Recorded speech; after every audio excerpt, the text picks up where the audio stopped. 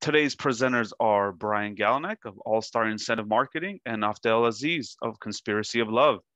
Brian Galanek is a certified professional of incentive management, CPIM, and the president of All-Star Incentive Marketing, a 45-year-old company that helps its customers focus on improving the safety, health, and wellness of workers by first improving employee engagement. He is a member of the Incentive Marketing Association and other strategic industry groups and a board member of the Incentive Foundation. He also produced countless articles and white papers and presented dozens of seminars and webinars on these and related topics to HR, safety, and operations leaders around the world. Afdel Aziz is a writer, speaker, consultant, and one of the most respected voices in global movement of business as a force for good. He is the co-founder and chief purpose officer of Conspiracy of Love, a global brand purpose consultancy with Fortune 500 clients like Adidas, Oreo, Red Bull, Microsoft, and more. He's also a Forbes contributor and international keynote speaker who has been featured at the Cannes Lions, South by Southwest, TEDx, Advertising Week, and Conscious Capitalism. So at this time, without further ado, I'll hand it over to Brian Galanek. Thank you, Mike, and thank you everybody for being here today. Another great turnout. Obviously, the subject matter resonates greatly with this audience, and so it gives us great pleasure to deliver this content today. The connection between EE and ESG, right? Employee engagement and the environmental, social, and corporate governance movement that I'm sure if you're like me, you hear more and more about every single day. Pardon me, don't know why that happens. I know why that happens. Despite all the prep, Mike, I still screwed it up, sorry. Okay, so welcome everybody. The agenda, I'm gonna talk to you about employee engagement. It's certainly the foundation of what my company does and the role of recognition and empathy in employee engagement. And then I'm gonna hand it over to Afdel, who's gonna talk to you about the power of purpose. Then I'm gonna come back and try to connect some of those dots for you again about employee engagement and ESG and how they all come together under one roof. We'll talk about some keys to success and then handle a Q&A at the end here. So so you see the poll question on screen. Go ahead and pop the poll up, Mike. And you can start answering the question. First, let me tell you, there are hundreds of senior level executives signed up for today's webinar. And so you're going to get a good feel for how the senior level HR, ops, safety managers, C-suite employees or managers view these questions that we have in a couple of polls throughout the course of the webinar. Many of you, some of you have been on my webinars before. And again, that's very encouraging. Appreciate y'all coming back to hear more. And if you have been here before, you'll know this is a question we start off with frequently, which is just, and it's a table setter, right? What's your perception? How do you feel about the employee engagement levels within your organization? And you guys are popping in the answers fast and furious. So I'm gonna go ahead and end and push those results out so we can all see what they look like. Okay, so again, this is, it's a bit of a setup, and I apologize if you've been with me before, you know why I'm doing this, right? On the phone, we have, you know, the most dominant answer is 40 to 59%, but followed by 60 to 79%. If you were to just kind of distill the numbers you see on screen there and say, what is, you know, the people on the line here, the hundreds of senior level HR professionals and how well they think their employees are engaged on the job, you might come up with an average number here of maybe 60, 65%, right? 65, the people on the phone think 65% or more on average, again, for the people answering this poll, of their employees are engaged, okay? And so, let me just kill that survey. And so moving on to the next slide, and I think, again, some of you probably know where I'm going with this, the difference between perception and reality, right? Now, there's no doubt in my mind, some of you who think 65 or 70% or 80% of your employees are engaged might actually be right. But based on average numbers, feeding off of the Gallup State of the American Workplace study, which we refer to frequently, the reality is probably not as good as you think it is. Right, just based on the fact that only about 35% of the workers that Gallup engages with come through as being highly engaged at work. Okay, another 50% plus or minus are considered not engaged, not bad workers, but not fully aligned with the company's mission, purpose, and values. And 15% plus or minus should be fired tomorrow. They're disengaged, actively disengaged employees, and they're harmful to your company.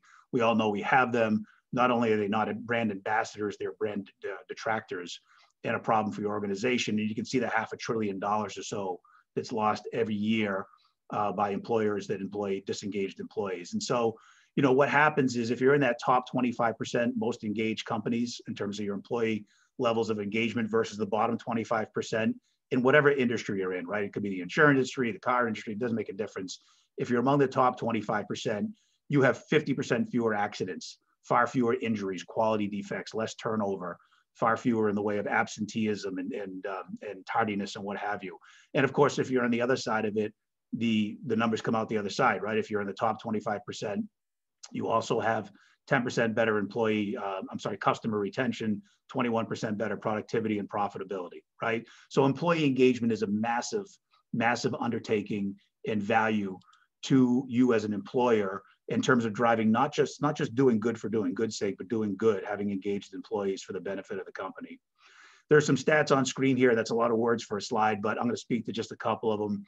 87% so employee engagement matters. And how do we get there? Recognition and empathy, which we'll talk about right now. 80% of recognition programs focus on tenure alone. That's not good news. What that means is that when companies say, oh yeah, we have an employee rewards program, more often than not, what they're talking about is their years of service program. And as I think anyone on the phone would agree, nobody in year 11 working for your company is going to stick around till year 15 to get the 15-year service award, okay? That type of years of service tenure program is not one that engenders brand loyalty and and loyalty to your company. It's a nice thing to do. You should have them. Just about any company of size does, but that's not truly an employee engagement program. It's more of a thank you for the last 5 years. When asked what leaders could do to improve engagement, 58% of respondents replied by adding more recognition. Honestly, it should be 100%, but at least 58% of managers realize that recognition delivered consistently. And the 42% that don't realize that probably just haven't really absorbed the data that leads them to realize that lack of recognition is the #1 reason somebody leaves a job, right? So you need recognition in order to drive levels of employee engagement. The real interesting news is millennials need it more than most. And I hate to stereotype an entire generation, but when the stereotype fits, it fits. This generation, 35 and under, and the generations that come behind it, grew up in a fully connected world, and they're very used to being engaged all the time. They're used to instant feedback, and they crave it. And so your 60-year-old workers maybe look at this one way, but the majority of your workforce now, at least the majority of the US workforce is now the millennials are under, and you better be responsive to how they view things more so than other workers. And they crave feedback. They want to know they work for a company that has a mission, purpose, and values, which Afdel will speak more to as well. And you better be delivering recognition. So 69% of employees work harder if they felt that their efforts were appreciated. The 31% that's missing from that number, to me, is very clearly the 15% that are actively disengaged because they don't care. They couldn't care less what you launch. And obviously, some of your better self-motivated employees are going to be hard workers regardless of whether you put a recognition reward program in place. But that middle 60, 50, 60, 70% can be motivated with a program like that in place. Only 14% of organizations provide managers with the necessary tools to recognize and reward their employees. Again, it's about making recognition a seamless part of your culture. There are ways to do that, and it's one of the first things you should do if you're trying to pursue along the lines of what we're talking about today. 41% of companies use peer-to-peer recognition have seen positive increases in customer satisfaction. About 100% that use peer-to-peer recognition see a positive impact in morale and in team building and what happens inside. But what makes this one interesting is that on top of that, 41% say it actually had a positive effect on customer satisfaction, which is customer retention, which is growth and profitability. JetBlue did a study that a 10% increase in employees reporting being recognized equals a 3% increase in retention and a 2% increase in engagement. I mean, a 3% increase in retention, as I said, a lot of Fortune 500 companies on the phone, a lot of companies with thousands or tens of thousands of employees, a 3% increase in retention in a company with 10,000 employees is massive, all right? And if you had a 20% increase in recognizing employees and you've got an even bigger number, you know, it's not just about the loss of a body, it's the cost of a loss of a body, and particularly losing a really good, valuable employee. A lot of the estimates are 25 to 150% of that employee's salary is what it costs you to lose that person. So lose a $60,000 supervisor, and it can cost you easily $20,000 to more than $60,000 to replace that person. Some of those are hard costs. A lot of them are lost opportunities and what have you. And so long-term programs are far more powerful than short-term programs, more than double. And 85% of employees see a link, again, between their motivation level and the quality and quantity of their work. right? So that was recognition as a component of employee engagement. This is empathy as a component of employee engagement. And this is not a college class, so I'm not going to sit here and really do a deep dive on the difference between these, but cognitive empathy is just too little. It's like, okay, I recognize your pain, but I have no shared feelings for it. Emotional empathy is too much, right? I'm distraught because you're distraught, and that's not really what an HR manager or managers in general can do. But that compassionate empathy is generally considered the place where there's concern. Okay, I feel for you as a human being. I'm walking a mile in your shoes, and I have a logical emotional response to it. And that's just the right amount of delivering of empathy. And having just come through COVID, I think we're all seeing this, right? I mean, we've had to be extremely empathetic and adaptable to the fact that some of our employees were almost literally unaffected by it emotionally, right? It is what it is. We'll get through it. And others were really reduced in a way that made them barely able to function. And so being empathetic and having systems and processes and the right people in place to deal with that is enormously important. So using recognition, using empathy as part of your mantra, and then knowing the difference between intrinsically and extrinsically motivated people. Again, in that 35%, maybe not all of it, but in that 35% that are actively engaged on the job, you have a nice quantity of people that are intrinsically motivated. They get up in the morning, their feet hit the floor, they're ready to go. They know what the company is all about. They understand your mission values, and they wear them. Okay, they're a great brand ambassador. Okay, but then you got that big middle 60% that not bad workers, not bad people, but you can motivate them to carry the message forward, to work harder, to work smarter, to work safer, to participate in the wellness program, to be a better coworker and a better team builder. You can do that through the use of recognition and rewards. And when you do that, as the slide says, when 2 and 3 come together, you get more of what you're looking for, more of number 1, which is you build muscle memory, right? The person who gets recognition for being a star performer or a champion of the company wellness program, who participates in the walking competition and attends the seminars on eating healthy and financial health and stress and quit smoking, those people who build muscle memory around that become healthier on the job, become ambassadors of your company and your company's wellness program, are enormously valuable in all kinds of ways and far less likely to leave your company. All right. So then just playing a little fast and loose with a Jeff Bezos quote, right? So Amazon, largest company in the world, Bezos, richest man in the world. He famously said, "Your margin is my opportunity." And I think about that when I think about, there are some C-suite professionals on the line here with us today, but there's also a whole lot that report to the C-suite. And what do you say to the C-suite when you're asking for resources, okay, to truly be a better company at delivering at ESG? The company has a statement about its carbon footprint, but do they really walk the walk in trying to improve that? The company has policies around promoting from within and employee development, but do they really walk the walk? And when you're asking for the resources to do these things, to truly drive recognition, employee engagement, have a more engaged workforce, to me, my play on this quote is, your employee engagement is my opportunity, i.e. your lack of employee engagement, or to the point where your levels of employee engagement aren't where they could be, you're missing an opportunity. And as your competitor, that's my opportunity to pick off your business, to pick off your employees, and to do better than you do, right? So margin's one, and Amazon doesn't just compete on price. They have a whole bunch of policies that make them successful. But certainly you can look at it and say, margin is one way of looking at it, employee engagement is another, as it's going to relate to the success of our company. This is just one example of really a larger topic, which is that if you've been paying attention and maybe you invest a little bit, you have now seen that there are entire ETFs built around employee engagement, and there are entire ETFs built around ESG. So it's not no longer forever and a day, there'll be ETFs built around technology companies and healthcare and what have you, but it's not just that the financial world is looking at this and saying, boy, employee engagement matters. They've actually gone out and used EE and ESG to build ETFs that have companies from all kinds of disparate vertical industries, because it doesn't make a difference what industry you're in. If your ESG and your EE are good or better than average in that top 25%, it's going to come through as profitability at the end. And this example is the C. Everett Koop story, where C. Everett Koop, former Surgeon General, really gave a score basically on the health and wellness that companies were delivering to their employees. And the companies he scored at the highest levels of really caring about their employees' health and wellness outperformed the stock market by 300%. relative to just your average company, right? So this is how, when you're going to the C-suite, and you can start answering this next poll question. Go ahead, Mike, and pop it up.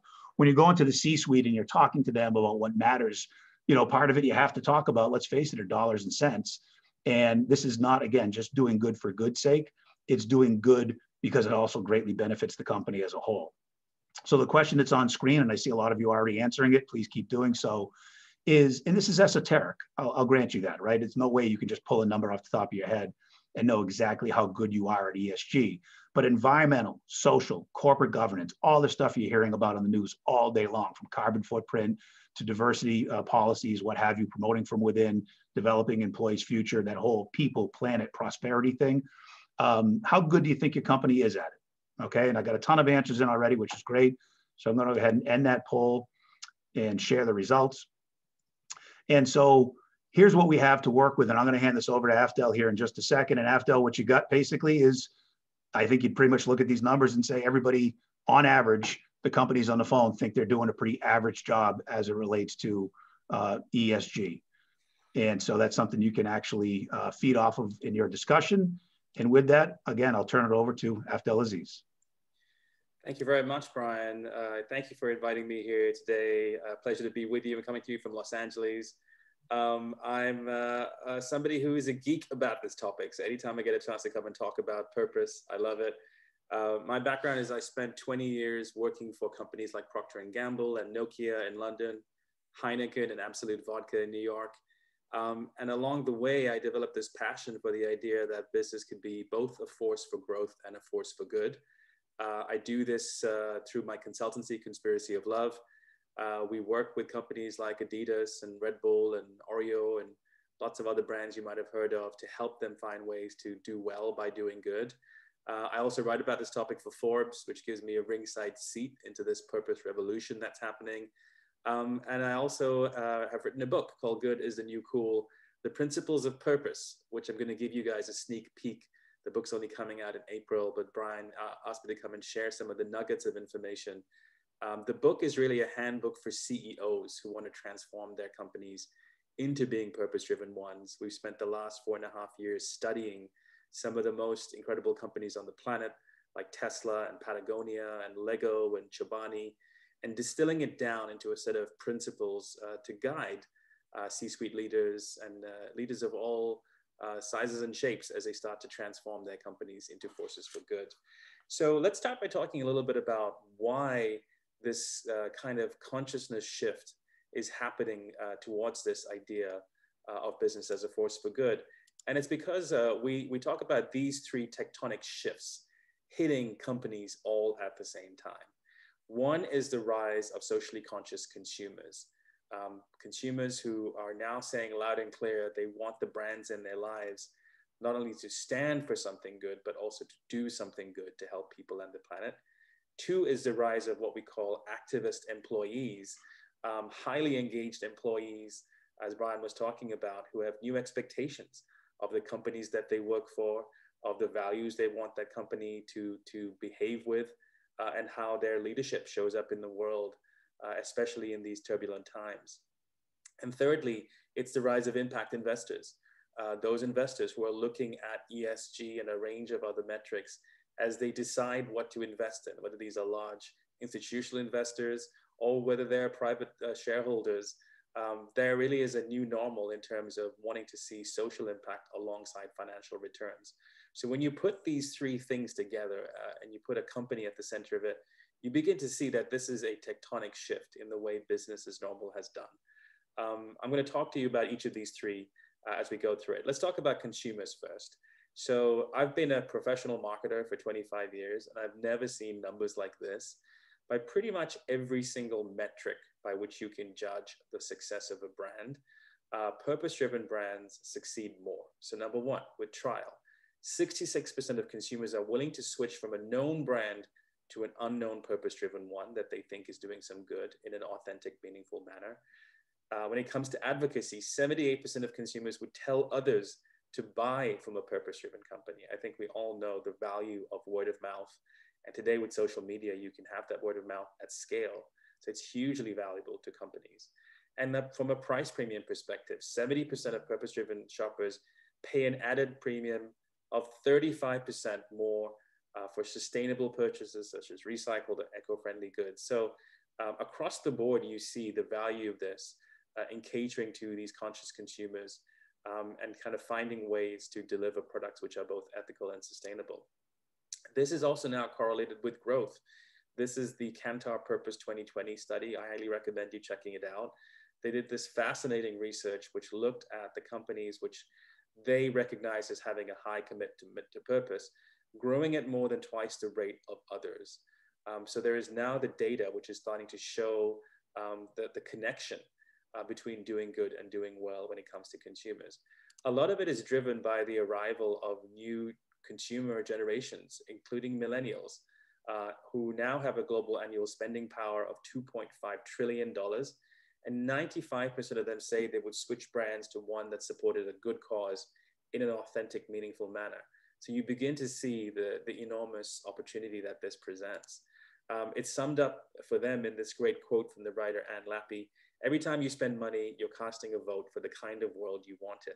And especially now, especially over the last 18 months, as we've seen the breakdown of civil society, they're turning to brands to stand up for what they believe in and help solve some of the biggest problems in the world. Secondly, let's talk about employees, as we talked about those engaged employees that everybody wants in their workforces as well. When you look at millennials and Gen Z, we like to say that purpose and a paycheck is the new normal. They just have higher expectations of the companies that they want to work for. Nearly 64% of millennials won't take a job if a potential employer doesn't have a strong CSR practice. 85% of Gen Z employees believe companies have an obligation to help solve social problems. And the HR folks on the call may attest to this. This is now the number one question they get asked in interviews by candidates. What is your company doing that is good for people and the planet as well? But what's really fascinating is that this is now going even further. We identified this phenomenon called the rise of employee activism. So what you're now seeing is employees holding their leadership and their companies even more accountable for solving the problems in the world. So these are pictures from the Google walkout. 20,000 Google employees walked out in one day to protest against what they felt was unfair payments made to alleged sexual harassers. Amazon has ongoing issues with racism. In fact, yesterday there was a CBS morning news article about a worker who is now filed racial discrimination lawsuits. Wayfair, you saw this with the whole situation at the border. And you see this in Twitter, you see this in Adidas, you see this in so many companies which have this phenomenon happening. And it's because of this. This data is from the Edelman Trust Barometer, the 2021 edition, which just came out. Consumers and employees are expected to have a seat at the table. 68% of consumers believe they have the power to force corporations to change. 62% of employees. And look at this number, 50% of those who are employed said, I'm more likely now than a year ago to voice my objections to management or engage in workplace protest. It used to be that you only had unions striking against companies, but now what's really fascinating to see is average employees banding together and saying, no, if we're part of this company, then we believe we have a right to decide what this company does as well. And then finally, when it comes to investing, this is maybe the most fascinating shift that we've seen. So driven largely by institutional investors like Larry Fink from BlackRock. This is the largest institutional investor on the planet. BlackRock has $7.2 trillion assets under management and has now come out and started vociferously talking about the link between profits and purpose. This is a quote from one of his annual letters. Profits are in no way inconsistent with purpose. In fact, profits and purpose are inextricably linked. BlackRock has now started asking the companies who are in their portfolio to show how they're going to deal with climate risk. Do they have a sustainability plan? They were actively divesting from companies and sectors that they believe don't do good for people and the planet. This is also linked into everyday investors as well, who start to look at their portfolios and want to have a different approach. I myself have a completely fossil fuel free 401k. As a solo entrepreneur, I wanted to have something that doesn't have any investments in oil and gas. I think they're going to be a stranded asset risk. And so I took great pains to make sure that my stock portfolio for retirement didn't have any of those things as well. This is being noticed by CEOs, including the Business Roundtable, who somewhat fascinatingly said a couple of years ago, we are moving away from shareholder value being our main objective. We want to think about stakeholder value as being something that we all think about more, which is a complete paradigm shift. And it's because they see this new wave of ESG focused investors wanting to know how they're taking care of all their stakeholders, their employees, their community, and the planet as well, not just this ruthless short-term focused on delivering shareholder value as well. Again, the data is fascinating. This is more from the Edelman Trust Barometer. 86% of people expect CEOs to publicly speak out about societal challenges like the pandemic, job automation, societal issues, local community issues. Even more than speaking out, they're expecting business to fill the void left by government. 68% of people who were surveyed said, I want CEOs to step in when the government does not fix societal problems. 66% CEOs should take the lead on change rather than waiting for government to impose change on them. You saw this, for example, with the number of companies who stayed in the Paris Climate Accord, even when the United States pulled out. And this number is fascinating. 65% saying that CEOs should hold themselves accountable to the public and not just the board of directors or stockholders. Basically, what they're saying is you should be responsible to your community, not your capital, if you want to be a leader for the day, for today. All of these three tectonic shifts with consumers, employees, investors, all of this ladder up to something that we believe is going to be as revolutionary and transformative as the arrival of digital. If you remember how companies transformed themselves in the last 10 years to become digital companies, we believe that purpose is the new digital, as this quote from Max Lenderman says.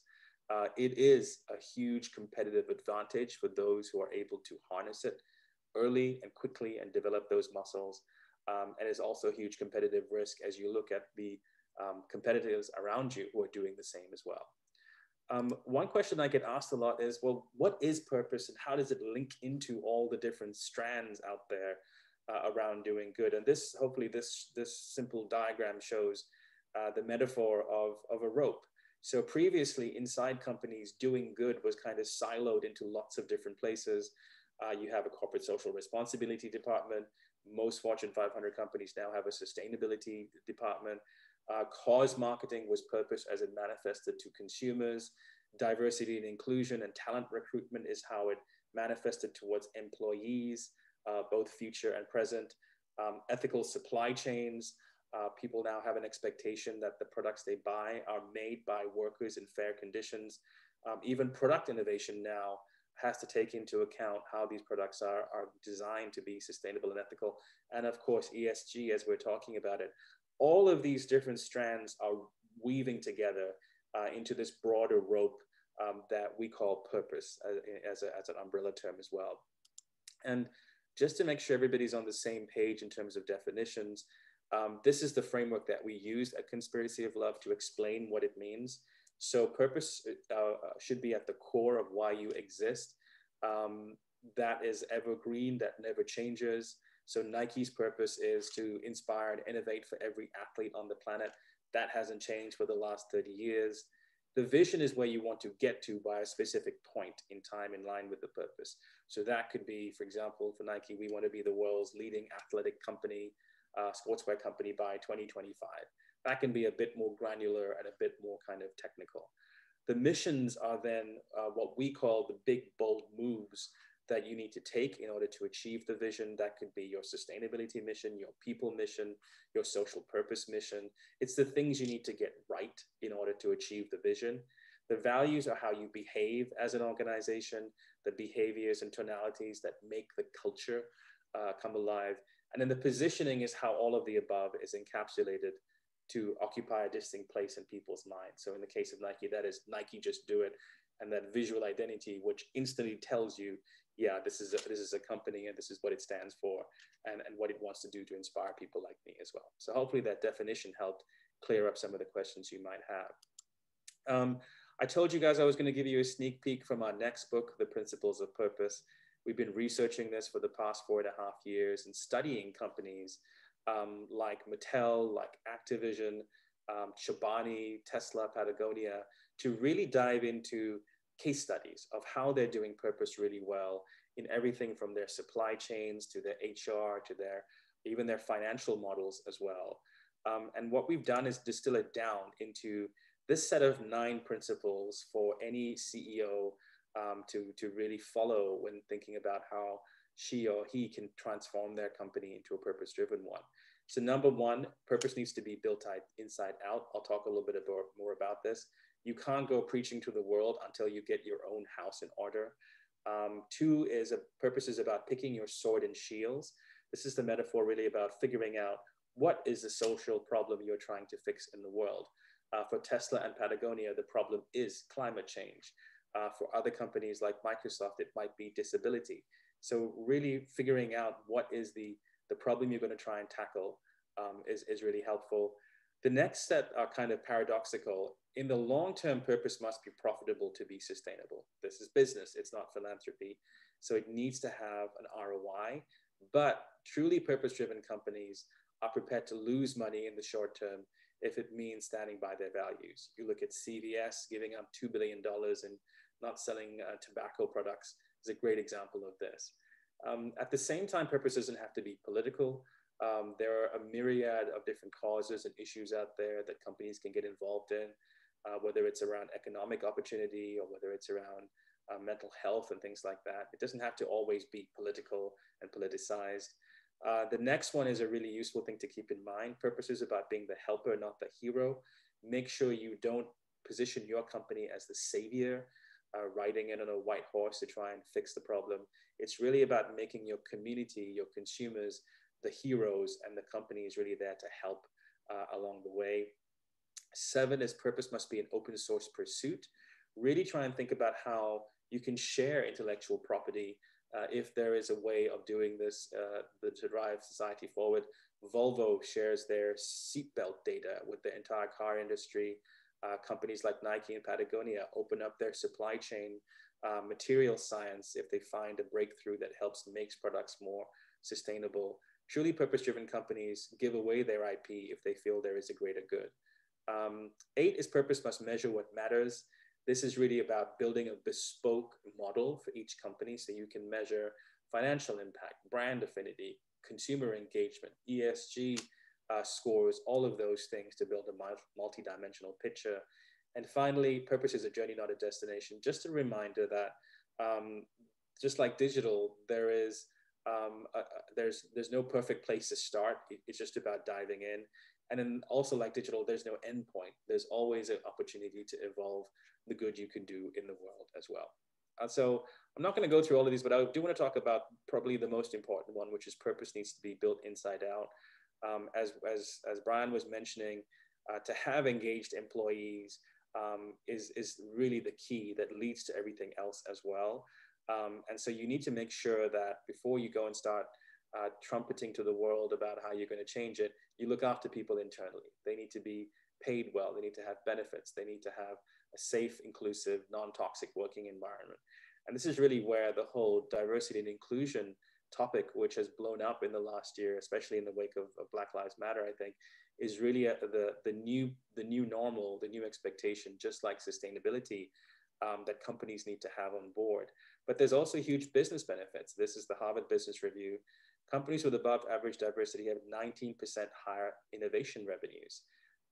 It intuitively makes sense. If you have people who reflect the world around you, you will be able to see business opportunities that your competition, who may be less diverse, don't. This is my favorite image to sum this up. This is the Nike Pro hijab for Muslim women, which was only introduced in 2017. So my question is, why did it take a company like Nike all this time to figure out that there are maybe 500 million Muslim women on this planet, and some of them like to exercise?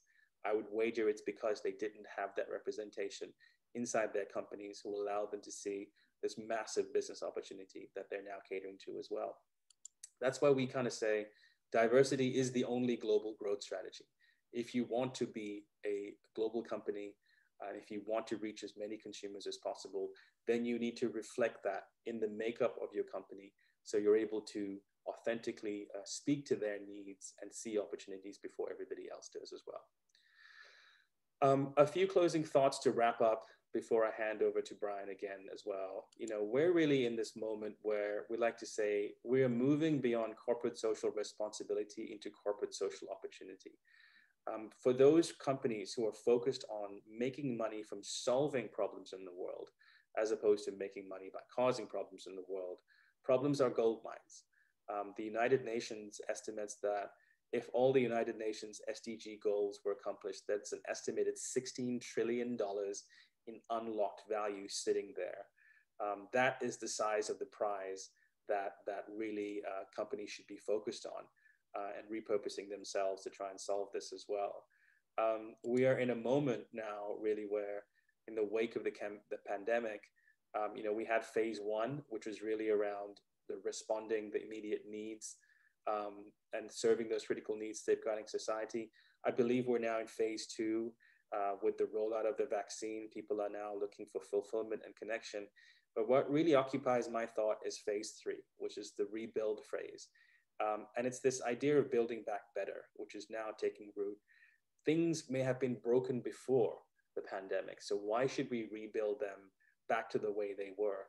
Maybe now is the moment that we can start to think differently about the role of capitalism, about the role of business, about the role of our employees in our companies, and find new ways to construct our businesses in a way that serves the needs of people and the planet. I think there is a golden opportunity we've just had in terms of society realizing what it takes to work together and proving that we can if we set aside our differences. And so I'll leave you with this final thought. You know, in this new era, your values really drive your value. As you start to think about, as you start to think about the future ahead, really think about how your values as a company can drive the value that you have. This is both yourselves as individuals, the idea that you too also want to have meaning and fulfillment in your work. Purpose is the path through it. That's what we see, that's what we believe in, that's what we try and galvanize through our work at Conspiracy of Love. So thank you very much for having me here today. I'm so excited to get your questions in the Q&A, and I'm going to hand back over to Brian now to keep going. Thank you, Afdel. That was perfect. It was a perfect segue from the employee engagement side to, again, operating on, you know, corporations operating under purpose. Quick story. I'm in my kitchen this morning here at my company. We're partly in, partly out. So I have, you know, part staff based on the COVID response, but we do have some people in the building. And I went in to get a cup of coffee this morning, and one of my developers was in there, and he was making a pot of coffee. We have the Keurig coffee machine right next to the pot of coffee, and there's only a pot of coffee if somebody takes the time to make it. And we got talking about Keurig K-Cups, and he was saying to me how you know, the K-Cups are so bad for the environment. Maybe something All-Star obviously should think about doing going forward, because we know that they're all plastic and there's a billion of them a year, or billions that are being thrown away. And he was saying how he bought his this was this morning, right? Again, I'm just surrounded by these, everything I hear seems to be an ESG related, purpose related message. He was saying how he bought his wife an espresso machine, and on Nespresso uses their K-Cups, or their version of the pods are made out of aluminum. And on top of the fact that they're made out of aluminum, which is better than throwing plastic away, they also have a return program. So they give you a postage paid envelope where you can take your spent pods, throw them in the envelope, and on their dime, send them back to them, and they recycle them. They use the coffee grinds as fertilizer, and they obviously send the aluminum off to be recycled. And they have an entire video. I went to their website just to see this for myself. They have an entire video built around what they do, and it suggests that, you know, the aluminum melted down is used to make bikes and again reduce its carbon footprint. For him, it was a very meaningful story for him and his wife. There's no chance they would switch over to a Keurig machine and start using plastic cups. And it made an impact on me as well, because I've thought to myself, I don't really like that Keurig machine, and yet the company kind of, you know, employees sort of rely on it, and maybe it leads me to make a switch. Just a simple, small example from a simple discussion I had today, just a passing conversation about how Nespresso's message about being more than just a company that wants you to buy their coffee might actually have an impact on their sales and their future growth. And I just thought I'd share it with you. So thank you again, Afdel. It's great coverage there again about purpose. So Afdel's entire conversation is about the broader topic, right? And about the win-win that's in there for companies that work around a purpose and then inspire their workforce and deal with all their stakeholders, right? Not just the shareholders. It's not just about producing a really good next quarter financially. It's always going to be about that in part, but it's also about dealing with all of their stakeholders, their employees, their customers, the communities in which they live, and how do they handle that aspect of the responsibility of being a corporation. I was actually reflecting back today that the original ESG solution that many companies provided for their employees is healthcare, right? Is health insurance. And I was curious myself this morning, just getting ready for this webinar, so I looked it up.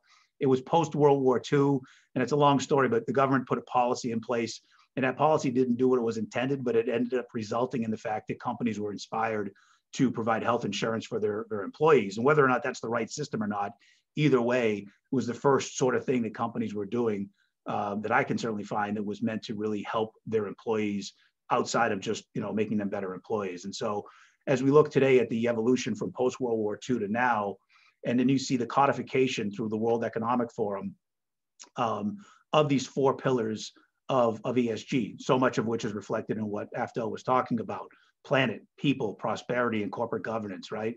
And to the right on this slide, you have some of the 22 metrics, not all of them, but I just put a few up on the slide because, and I won't speak to all of them, but just how easy it is to see the connection between levels of employee engagement, companies' ESG efforts, and how they come together, right? So when it comes to safety and health, having recognition programs in place, you already have safety programs in place, you already have wellness programs in place, probably, most companies do, but your wellness program, as an example, is probably a poster hanging on the wall, okay, with the 4 basic food groups, or maybe it's more than that, but it tends to be underutilized. Most company wellness programs have 15, 20% participation levels, and that's not good, right?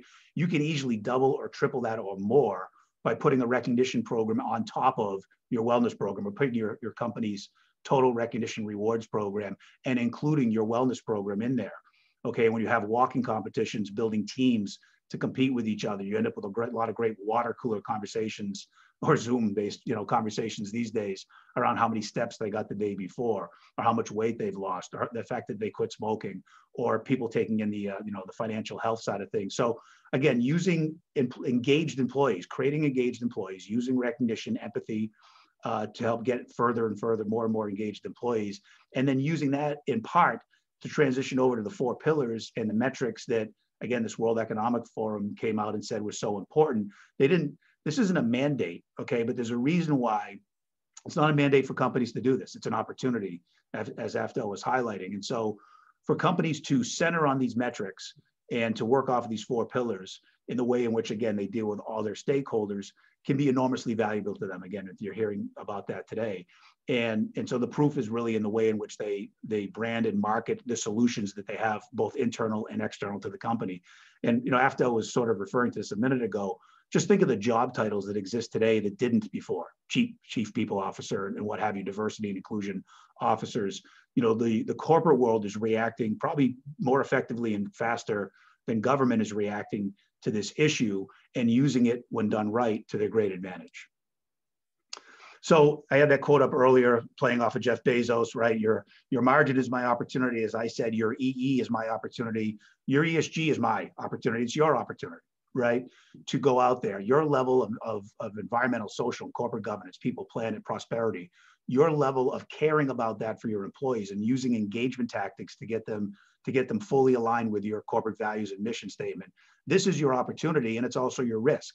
If you're not doing it, you're exposing yourself to being picked off by companies that are doing it better, right? And so I've said at every webinar I've ever delivered, and it's true, and it still remains true. I'm not saying it got displaced. It's still true that employees tend to leave their relationship with a manager more than they quit a job, right? They're not quitting a company as often, at least historically, as they are leaving the fact that they don't have a good relationship with their manager. Their manager tells them when they do it wrong, and they don't tell them anything in between. They don't know how to deliver recognition and help really steer people, coach them towards being better employees and obviously growing within a company. And so if you have a poor relationship with your manager, you're likely to leave. If a company gives that manager easy to use tools, click, click, swipe, deliver recognition, it's empowering that manager to be a better manager and to deliver that recognition and keep that employee engaged. But so while all that's true, what's also true today, and again, particularly with millennials and the generations that are coming behind them, it's also not just about your relationship with your manager, it's about your investment, mental investment with your company and your company's values. Do the employees at Nespresso feel more empowered by the fact that Nespresso is doing something to take care of the environment? I'm sure they do.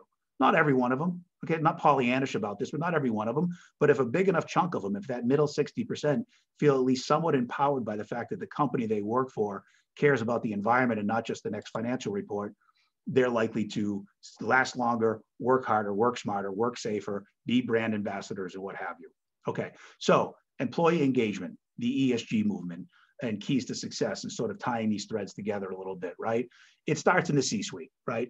Plenty of things that happen in companies bubble up from all levels of the company. And certainly, as I think Aftel was highlighting, I think with Google, again, about the stage walkout and protest of a policy they don't like, that's clearly still there. And it's a risk that if you're not doing it right, you might have some of that dissatisfaction with your employees. But at the end of the day, a company's stated mission, values, and purpose are going to come from the C-suite. It's going to come from the top.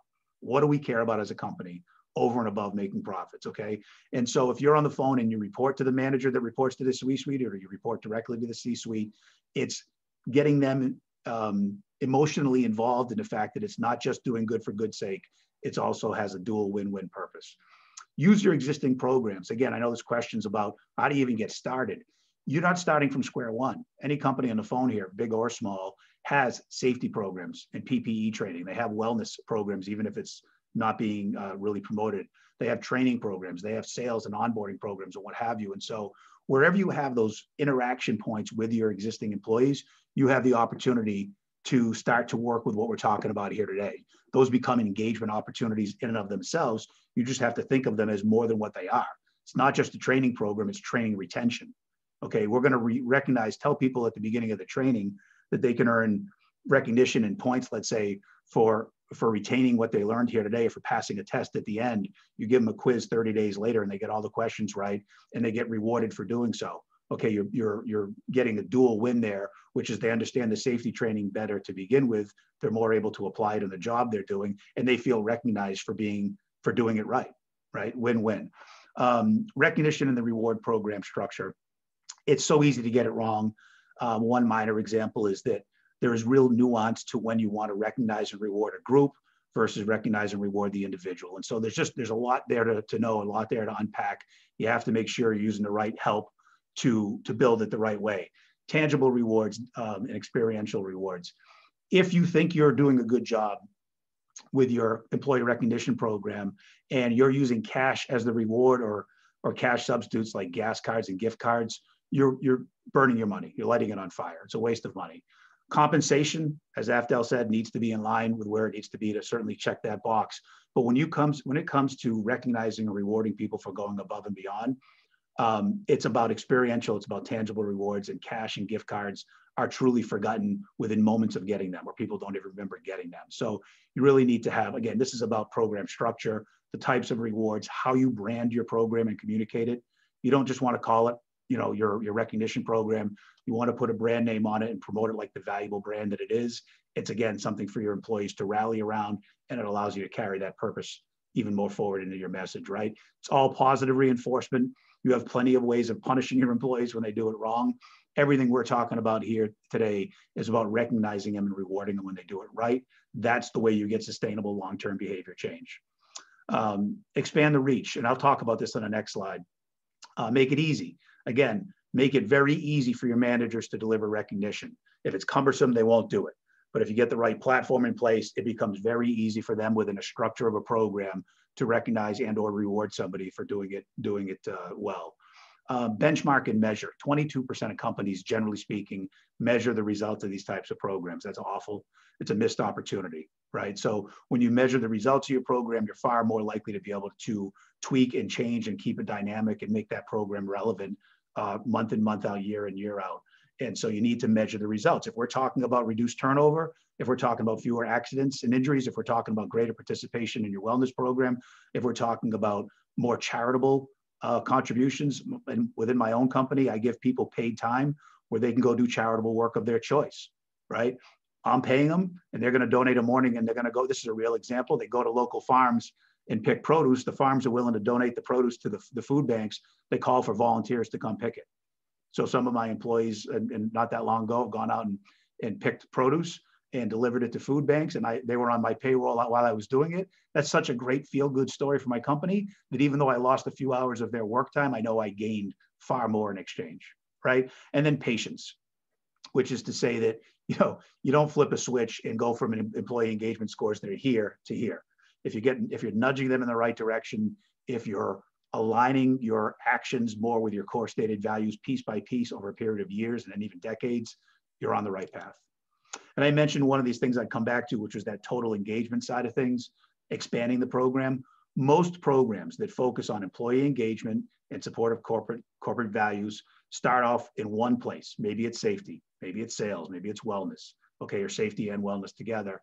And then over a period of time, it becomes very easy to add spokes to your wheel, okay, and get your years of service and spot recognition, sales incentive programs. You can get these things all lumped together. It's all under your corporate umbrella of total employee engagement, again, with a driven purpose behind it. And you get there by basically getting these spokes to come together on the wheel over a period of time. Okay, so that was a lot we just threw at you.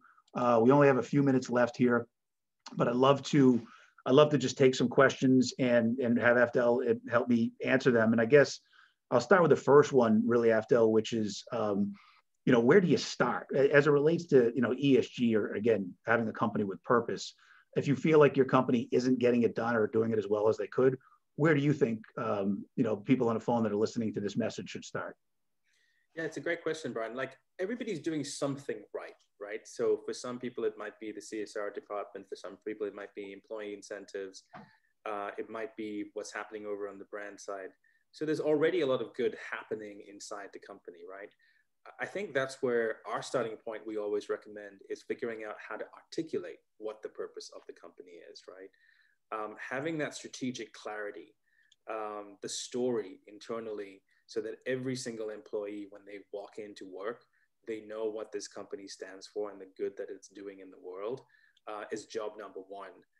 One of our favorite examples is Microsoft. When Satya Nadella took over as CEO, the very first thing he did was to spend 6 months with his leadership team articulating the purpose of Microsoft, which is to help every person and organization on this planet achieve more. And that's when it started cascading down into all the different functions within Microsoft, whether it's consumer facing or gaming or cloud computing, as different groups started to then own that purpose and understand it. But I'd say job number one is always having that clarity of purpose, so that if you stop an employee and ask them in the corridor, like, what is the purpose of this company, they all should be able to tell you. Yeah, I think it's a great example. And so again, I tied, one of the safety is one of those, those metrics under ESG, and certainly on the people side of things. And I talk about it all the time. We build these programs for our customers, again, built around safety and wellness and other initiatives. And if the safety program we build for you, again, a company safety program is their program. Ours is the recognition reward component of their program. If we build it right and it's promoted right, and you stopped anybody in that company, whether they were safety sensitive or not, and you said, what's the name of our safety program?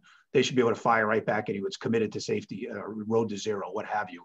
It's a brand. And in the programs we build, we put that brand in lights. It's communicated through all the old school ways of posters, flyers, vouchers, certificates, and what have you, obviously through websites and through social media and what have you. And the brand becomes something that people will rally around. Again, it's one thing for a CEO of a big company to say, here's what we want to, here's the walk we want to walk. It then has to be deployed. And deploying it is about branding and communicating it. And again, getting people to align behind it. And that's, again, part of where the whole recognition reward component comes in. Another question was, what advice would you give a company that does not take ESG seriously? Again, I feel it's sort of related to the first question, but, how do they, maybe they're going to leave their company because they don't see the real message there. But beyond that, what can they do to inspire change? I guess it sort of depends on what level of the company they're working from. Yeah, I think that's where you have to kind of start at the place the company is already the most advanced, right? And I think that's where ESG is a relatively new framework, right, for companies to grapple with as well. I think starting with the path of least resistance, I think, is a good way for purpose to manifest itself in a company. So sometimes we go and speak to marketing departments, and they're focused on brand purpose. But gradually, as more and more of the company starts to see the initiatives the company's doing, that's when it can spread to supply chain or to, the CFO's office as they start to realize the value of this. And then I think the most important thing you can do is make the business case for purpose, right? Another great example we give is Adidas, who's one of our clients. In 2017, they started making an ocean plastic shoe. This is a shoe made out of trash pulled from the ocean. At first, it was a consumer marketing kind of nice product innovation. They sold 7,000 pairs. This year, they're going to sell 11 million pairs of shoes at $225. So that, if you do the math, is $2 billion of incremental revenue solving one of the biggest problems on the planet, which is ocean plastic trash. The minute the CFO of Adidas is seeing that, it goes from, oh, this is a nice to have thing, to this is mission critical, this is business critical. So as fast as possible, build the business case for doing good inside the company. That's what will allow it to scale. Yeah, and think about that. I love that story. It's a great anecdotal story that sort of ties everything we just said together. Think about all the incremental steps along the way that the employees that had to go from taking trash to creating sneakers, right? Not just the techies, but everybody had to do. First of all, they're invested in the idea of it. This is a great thing. And the idea that they can sell millions of pairs of those sneakers going forward. But there's all of the tactical and things that have to be done along the way. And do you have buy-in? And are you using recognition and engagement tactics to make sure that people are truly invested in delivering that product, in this case, that fits the theme so well with the company? And again, engaged employees would be the way to get there, to make sure that everybody's aligned behind, again, purpose and engagement along the way. And I guess one last one, just in the minute we have left here, there's a question about budgeting. I look at this two different ways. I think Afdel is making the case here that, you spend money to get money. It's return on investment, but both in employee engagement programs and in these purpose-driven programs, the investment comes first, the return comes second, right? So you have to get that C-suite to understand that. And from a budgeting standpoint, very often it's 0.5% to 1% of employee pay. If you wanted to generate behavior change within your company and get greater levels of engagement, and you went out and said, we're going to give everybody a 0.5% raise on Monday morning, Tuesday morning, nothing will have changed. They'll be thankful for the extra 0.5%, but nothing's going to change. Again, assuming you're paying them what they're supposed to be making to begin with. You put 0.5% of their overall payroll into a recognition reward program generated to help build culture and support of corporate values, and you're going to see that needle move tremendously. And then I guess on a budgeting standpoint, after all, I assume that, speaking about larger projects like scooping up ocean trash and turning it into sneakers is really, from a budgeting standpoint, is really C-suite conversation about where to put their resources. And I think the flip side of that is retention, right? So the cost of replacing an employee is 1.2 times their salary, right? So if you can build a model and say, look, this investment in incentives and purpose is helping people stay longer, and look at the upside of not having to go and spend all that money on recruitment and trying to get new people to come in, and employee engagement and motivation. That's how you build a multi-dimensional business case for purpose, really. Perfect. Well, with that, we're out of time, and I appreciate everybody joining us here today. I'll turn it back over to Mike. Thank you, Brian. Thank you, Brian and Afdel, for sharing your knowledge and time with us. This webinar will be available for playback for up to 90 days. Simply log into world.work.org and access your profile. Please allow 24 hours for that information to appear. A reminder that we are going to send out a short survey at the end of this event. We highly appreciate your feedback. And if you have not downloaded the presentation from the chat pod, I will post that link again momentarily. Thank you, everyone. I'm going to stop the recording now and go ahead and share the HRCI and SHRM codes.